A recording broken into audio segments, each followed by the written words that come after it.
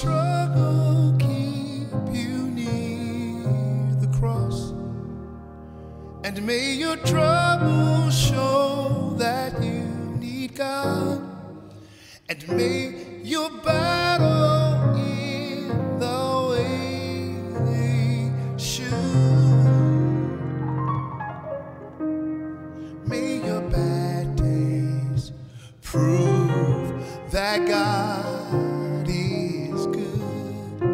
May your whole life prove that God is good. May your struggles keep you near the cross, and may your trouble show that you need God, and may your battle win the way they should.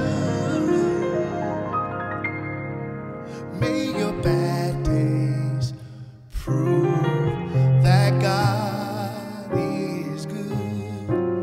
May your whole life prove that God is good. And what I like,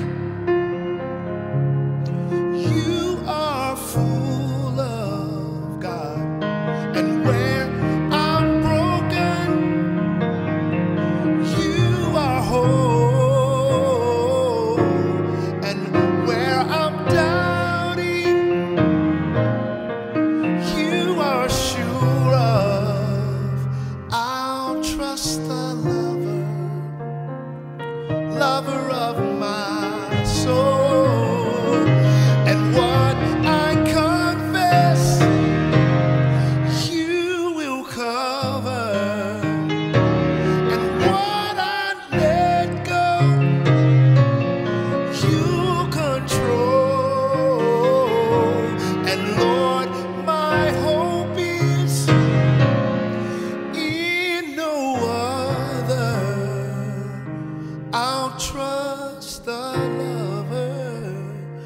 lover of my soul. And what I like, God, you are full of. Where I'm broken, you are whole. Where I'm doubting, you are sure of. I'll trust the lover of my soul. May your struggles keep you near the cross, and may your trouble show that you need God, and may your battle in the way they should. May your bad days prove that God is good. May your whole life prove that God is good.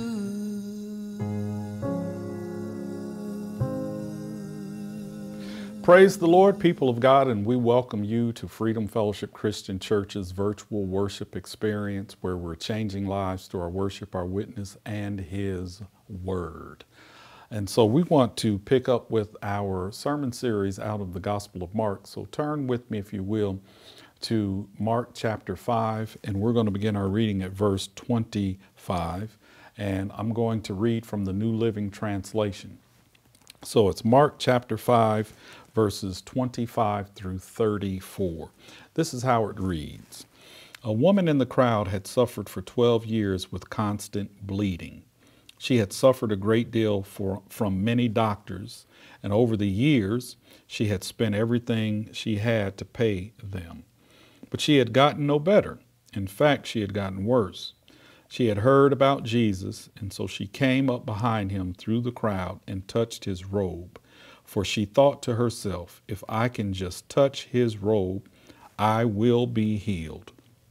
Immediately, the bleeding stopped, and she could feel in her body that she had been healed of her terrible condition. Jesus realized at once that healing power had gone out from him, so he turned around in the crowd and asked, "Who touched my robe?" His disciples said to him, "Look at this crowd pressing around you. How can you ask, 'Who touched me?'" But he kept on looking around to see who had done it. When the frightened woman, trembling at the realization of what had happened to her, came and fell to her knees in front of him and told him what she had done. And he said to her, "Daughter, your faith has made you well. Go in peace. Your suffering is over." I want to talk about get your breakthrough. Now, for our virtual audience, you may not be aware of the fact that we just recently had a time of fasting and prayer at the church, and our theme and our prayer focus was breakthrough. So I don't know what area of your life where you need a breakthrough, where you need for God to intervene and to correct some things. And it might be with you internally. It could be with a situation or a set of circumstances that you've been contending with for an extended period of time. It could be at home. It could be at work. It could be in some other location. I don't know, but I believe all of us stand in need of a breakthrough. We all need God to just step in and change something and to work, operate, or function on our behalf. And so that's what we want to talk about on today as we take a look at this woman here in the Gospel of Mark chapter 5. Get your breakthrough. We want to see how she received her breakthrough. Now, I have to admit to you, when I read the Gospel of Mark, it's one of my favorite Gospels. It's my favorite because it plays out like an action movie. And so when you read about Jesus, he's always on the move, and he's always performing miracles, and something dynamic and spectacular consistently takes place. Even within Mark, the 5th chapter, I've preached this chapter on several different occasions, and it's because there's so much in it. There's so much excitement. We see the work of God in various people's lives, and we see these people and what they're struggling with, the challenges that they're confronted with, and how Jesus personally, how he approaches these challenges, how he addresses their need, how he brings about transformation in their life. And so every time I read this, it's just really exciting, and it's encouraging, it's motivating, it's inspiring. It inspires hope within me. So when you take a look at Mark chapter 5, in verses 1 through 20, it talks about a demoniac. A demoniac is a person that was possessed by an unclean spirit or by a demonic spirit. When you read the text, all 20 verses in your personal and private time, you will learn a lot about this nameless character. And that's intentional. He's nameless. We don't know the name of this individual who's suffering from demon possession, but we know he's an unbeliever. How do we know that he's an unbeliever? Because he's possessed by the devil. And we know, I hope you know, that as a believer, you cannot be possessed by the devil. Now, don't become too smug or even arrogant, prideful, and haughty, because although as a believer we can't be possessed by the devil, we can be influenced by him. But we can't be possessed by the devil because we're already possessed by the Holy Spirit. The Holy Spirit resides and lives on the inside of a believer, and therefore a demonic presence cannot live on the inside of a believer because that space is already occupied. But the devil and the imps that he has working for him, they can try and influence our behavior and our decision making so that we will do things that dishonor God and disrespect his kingdom and disrespect others. And so that's why it's important for us to yield to the powerful presence of the Holy Spirit who resides on the inside of every believer. So we know that he's an unbeliever. We know more than likely this person is a Gentile. The reason being is because the community in which he lives, their primary occupation is to keep swine or pigs. And pigs were distasteful in the Jewish economy. A Jew was not to come in contact with the pig because that pig would then defile them and they would be considered unclean or ceremonially defiled and not allowed to participate in the worship service. And anyone else that they came in contact with would be considered defiled and unclean. So he's nameless, he's possessed by the devil, he's more than likely a Gentile. He's hanging out in places where he shouldn't because this man is alive, but he's living among the dead. So when you see all of this, it's a life in shambles. It's a life that has been wrecked, and the enemy is wreaking havoc in this man's life.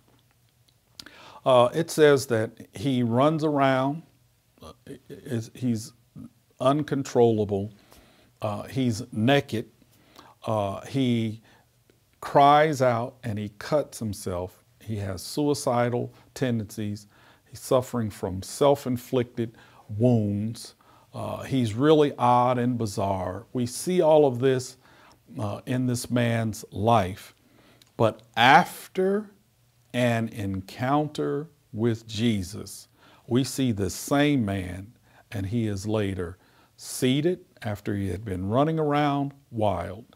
He's clothed because he was running around wild and naked, and he was in his right mind because before he was acting out of his mind. We see a total transformation. This man does a 180 after an encounter with Jesus. And so then after you read beyond verse 20, what we see is Jesus comes in contact with another man. This man, we know his name. His name is Jairus. Not only do we know his name, but we know his occupation because he is the ruler of the synagogue. So it is believed that unlike the previous man who probably lived in poverty since he lived in a cemetery, that this man was rich. He was a prominent man in his community. He was a spiritual man. He was a worker and a ruler in the synagogue. We even know this man's name. But he also has a problem in his life. His problem is his family. He has a sick daughter. And so what I love about Jairus, and I emphasize this as often as possible, is that when he had a problem at home, when he had a problem with his family, when he had a problem with his daughter in particular, that he sought out Jesus. And that serves as a constant reminder to me that when I'm challenged in any way, but when I particularly have a challenge at home, there are times I have to seek Jesus on behalf of my spouse, on the behalf of my children, and now even on the behalf of my grandchildren and our extended family. So he sought out Jesus. He finds Jesus. He makes Jesus aware of his problem at home, and he invites Jesus to his home. And isn't that a wonderful thing for this man to invite Jesus to his home? And I just want to ask a question of you today. Have you invited Jesus into your home? Because too often, even if we're faithful church attendees, we leave Jesus at church until we get there the following Sunday. But this man didn't want to leave Jesus at church or in the synagogue. He wanted to take him home. Now, he was a man of tremendous faith in the sense that he sought Jesus to help him out with his problem, but he was also a man of limited faith because he tried to prescribe for Jesus how he was to fulfill or to accomplish and achieve the healing that his daughter needed. He said, I need you to leave where you are. Well, stop what you're doing, leave where you are, come to my home, lay your hands on my daughter, then I know that she'll recover.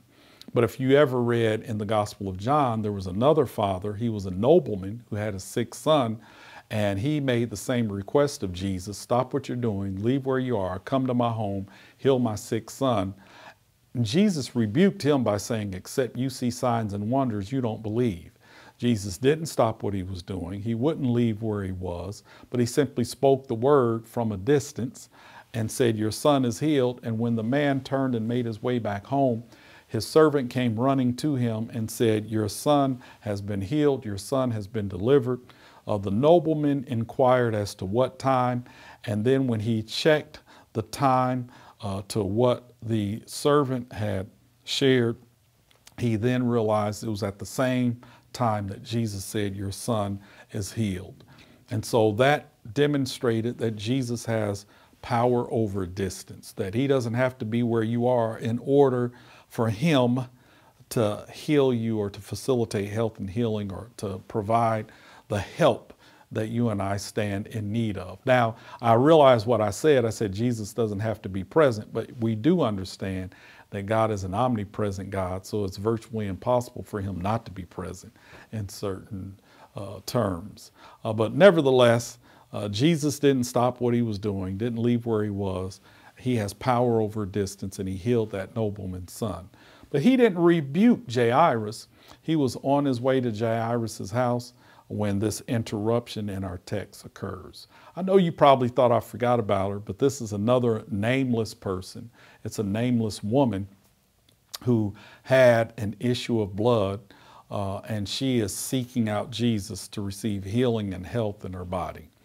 And so she stops Jesus, not intentionally, because she was just trying to come up and steal a blessing by touching the hem of his garment, and she wanted to slip off into obscurity, but Jesus wouldn't allow for that to happen.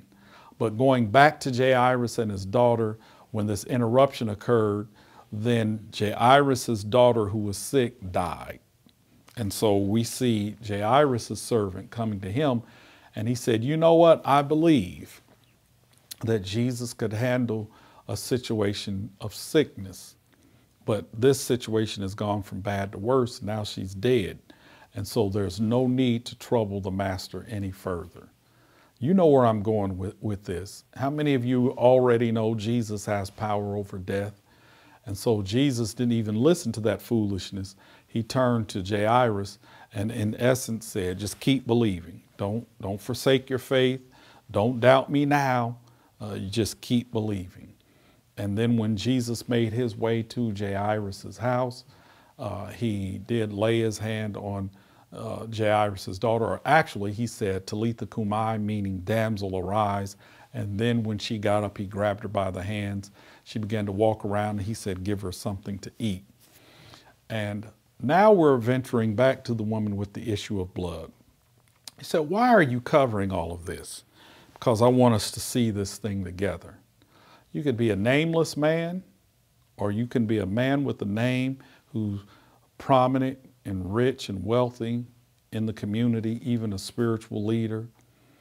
Or you might not be a man at all. You might be an impoverished woman, a nameless woman. Regardless of your gender, regardless of your socioeconomic status, regardless of where you live, they have one thing in common. All of them have problems and all of them have issues. And that's what I'm saying. Problems, trials, hardships are equal opportunists. They come to everybody, whether you're black, white, rich, poor, educated, uneducated. It doesn't even matter. Male, female, young or old, problems continuously come in our lives. And so here we have these individuals from different walks of life, but all of them have problems, all of them have challenges, all of them have issues. One of them had money. One of them had some money at one point in time in their life, this woman with an issue of blood, but the text says that she spent all that she had on doctors. And after she exhausted all of her financial resources, the doctors could not facilitate health and healing in her life, and her situation actually went from bad to worse. Jairus had money, but it didn't help his sick daughter. The only one that could help his sick daughter was Jesus. Because money is not the cure-all for our problems. And I know society would like for us to think that. We would think if we can just get a little money, make a little bit more money, if we had money, that it's the cure-all. It'll fix everything in our lives. But that's not true. There's even a modern day person, I call him a modern day prophet, that will let you know that. We know him by his nickname, Biggie Smalls. Biggie didn't have any money, was out on the streets hustling for money, eventually became a hip hop artist and made a lot of money. And after he made a lot of money, he said, in essence, I thought money was going to resolve my problems, but instead what I discovered was this: with more money came more problems. And so I said that to just shift our focus to Jesus, because not only did these individuals have a problem as a similarity, and not only were problems common in their life, but another similarity among their lives was that of an encounter with Jesus. Because after this woman had an encounter with Jesus, Jesus is the one that brought about a change in her life, just like he brought about a change in the life of the demoniac, the man who was once possessed with a demon, but was eventually seated, clothed, and in his right mind. He also brought about a change in Jairus' life, who had a sick daughter who later died, and he raised that daughter from the dead and then told the family to feed her and give her something to eat. And then this woman with an issue of blood touched the hem of his garment, felt power and virtue come from Jesus, and was healed from her infirmity and tried to slip into obscurity. When I read this passage in the King James Version, this is how it read. It said, when she touched the hem of his garment, that the fountain of her blood, a fountain, that means it wasn't trickling, but it was like a fountain. It was pouring. The fountain of her blood was dried up. The fountain of her blood speaks of the severity of her problem. This was a severe problem that had gone on for an extended period of time. This woman suffered longer than most of us are willing to suffer. She suffered 12 years. We don't like to suffer for 12 minutes. Nevertheless, 12 days, and sure enough, not 12 months. But for 12 years, she had to deal with this. And it says, the fountain of her blood, the severity of her problem, was met up with the sufficiency of his power, and it was dried up. I think you just missed your shout cue, because that is good news. That whenever we can get our problems, our challenges, our issues to the sufficient power of Jesus Christ, that he can effectively and sometimes even immediately deal with those problems. So now that problem no longer exists. And so we see that, but once again, it was after her encounter with Jesus. So she had this problem. This problem called her to pursue Jesus. Let us park there for a moment. Have you ever considered that your perpetual pain might be there and in place so that you will pursue Jesus Christ? It's there in order to keep us close to him, because if all was well and right with us, we might stray and even neglect our relationship with God, or ignore God altogether. But it was because of her problem that she pursued him. And sometimes God allows for problems to persist in our life so that we will then persistently be in pursuit of him.